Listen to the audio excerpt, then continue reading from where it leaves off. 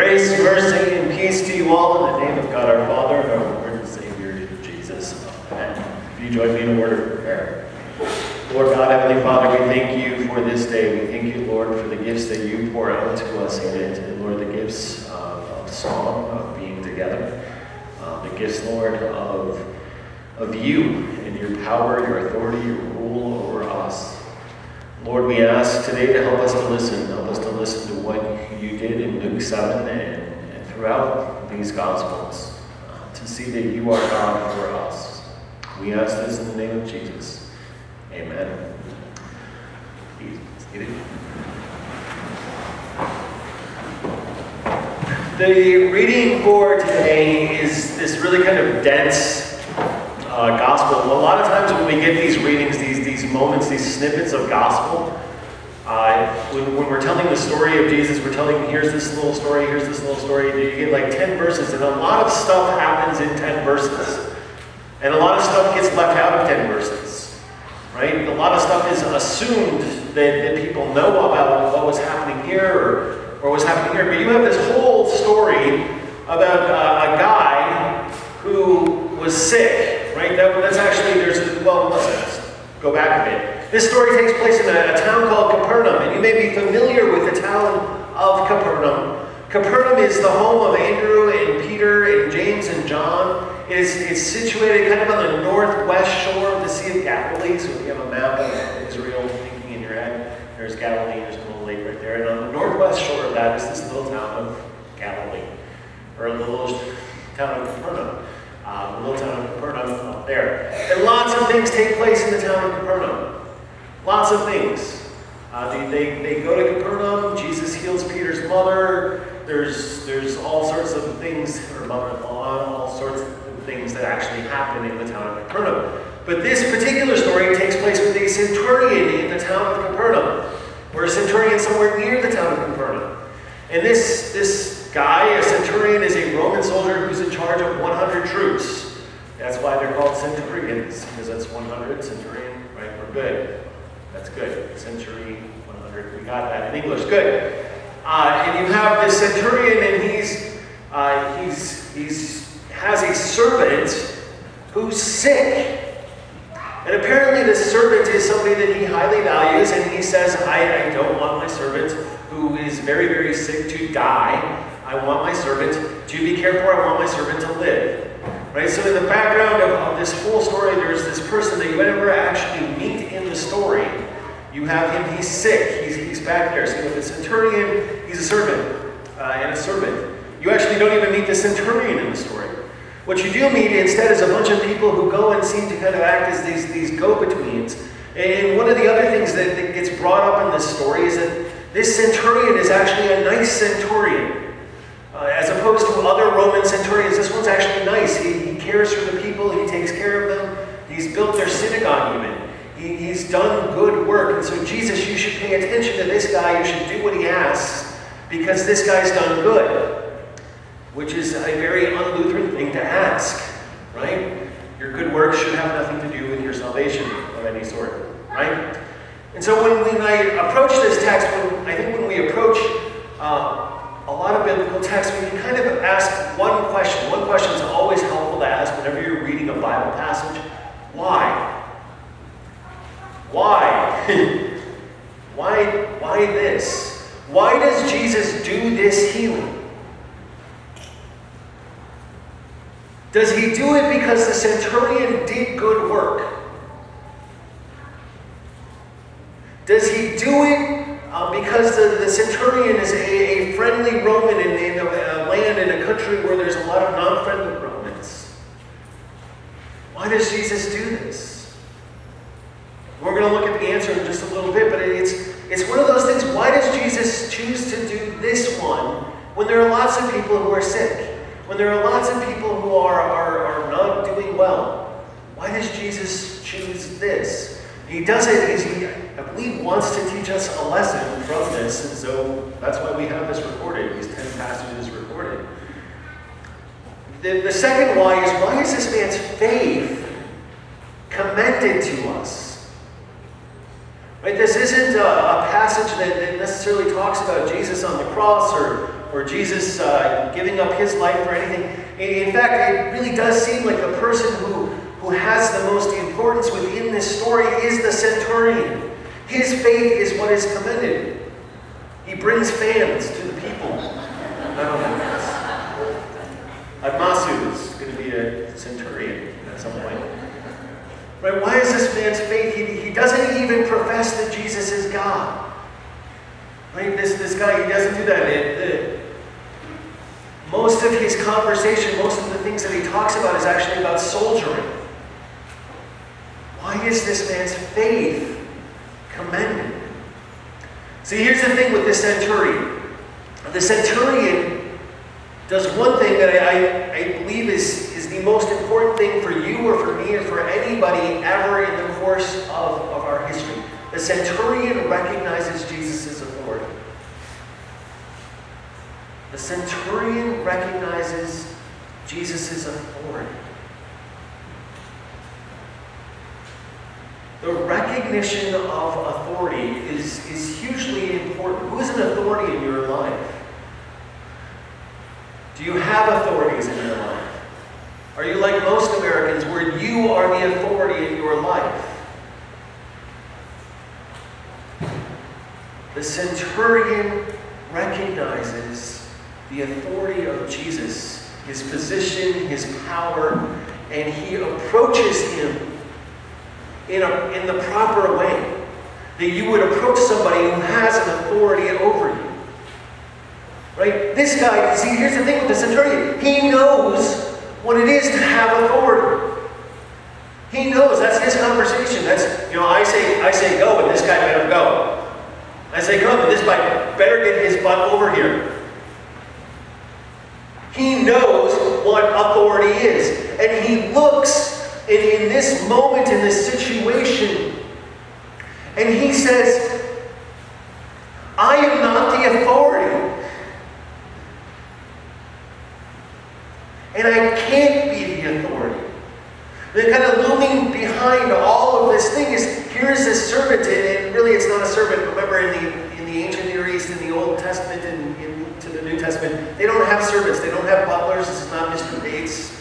This is, this is a slave. Right? This is not, they've agreed to some sort of voluntary agreement. This is somebody that he owns. But he still values him. And so here you have this centurion approach Jesus in the proper way. The proper way is simply this. It is without pride. Without pride. And I want to just highlight that because for the next few weeks we're going to be talking about faith, and we're going to talk about, here are some of the obstacles that exist for us in faith. And there is no greater obstacle. There is no greater obstacle to us in our faith than our pride. You with me? There is no greater obstacle to us in our faith than our pride. It's just the way it is. Here's how this works in us. We live in a way that is self-sufficient. We are capable, we are able, especially here in our current society, to maintain our lives, or at least to maintain the veneer of our lives. If I want air moving around, I just have to think it. This is amazing. We are often self-sufficient in the way in which we go about. All the time I get people who say to me, I can do it myself. I've been doing it. I can carry this on. I can carry whatever it is on all by myself. We are self-sufficient people. We are self-important people. That's another aspect of pride. The centurion could do this. Maybe you've done this with God. The centurion could say, look, I am a centurion. I have 100 soldiers. Jesus, I am now sending my soldiers over to you. I am dragging you over here to come heal my servant. Sometimes we approach God with our own sense of self-importance. God, do this now. I'm the one who's in charge, God. I say come, you better get over here.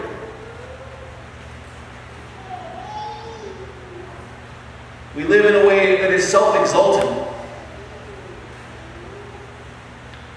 Pride leads to self-exaltation, to putting and cheering ourselves on. Even our weakness, our faults are often couched within terms of, look at how much I do.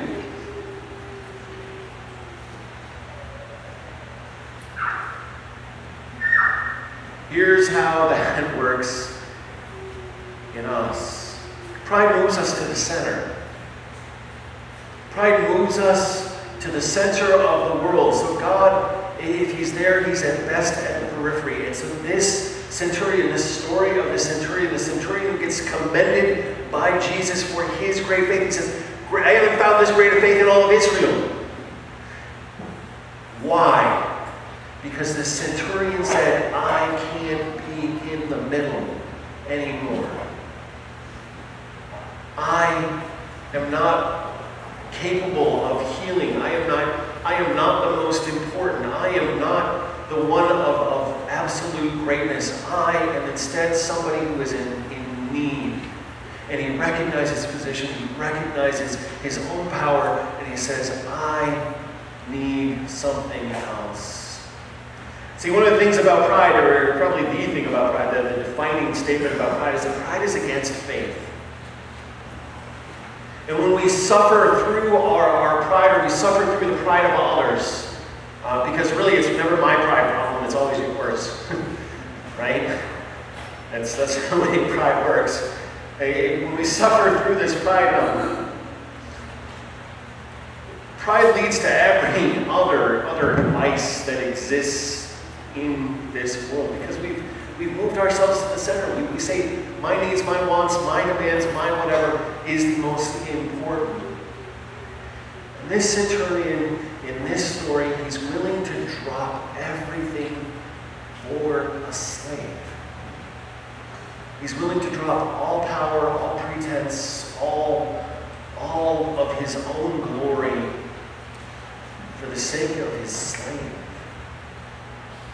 That's why I think this story is sitting here, and why Jesus commends this man for his faith. He says, you are willing to reach outside of yourself for the sake of someone else, and you're willing to come before the only person within this cosmos, this whole of reality, who is able to make that change, that difference.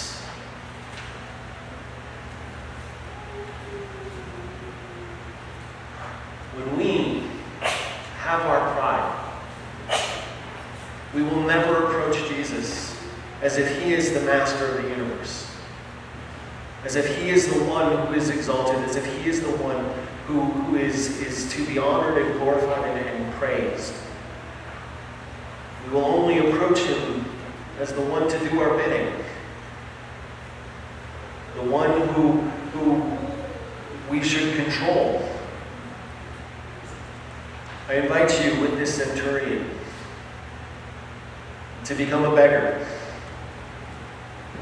to realize you're not that important, that you're not that powerful on your own. How many of you believe that you can do everything? How many of you are finding that it is almost impossible to do everything? Yeah. And yet you still try.